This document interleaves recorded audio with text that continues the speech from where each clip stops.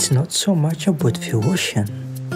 I would say it is in the way we use the ocean that has changed.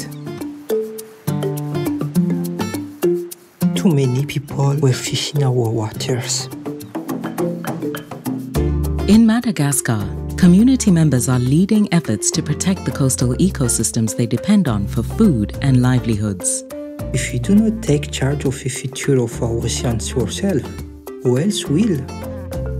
WWF has been working with people like Samson in hundreds of communities across 34 countries. These projects have helped communities map the future they want for their coastal environment and take action to make it happen. So far, more than 280 local and regional partners are supporting community-led initiatives, benefiting more than 1.3 million people. Now it's time to think bigger. Our ocean is in crisis, so we need to do much more, much faster.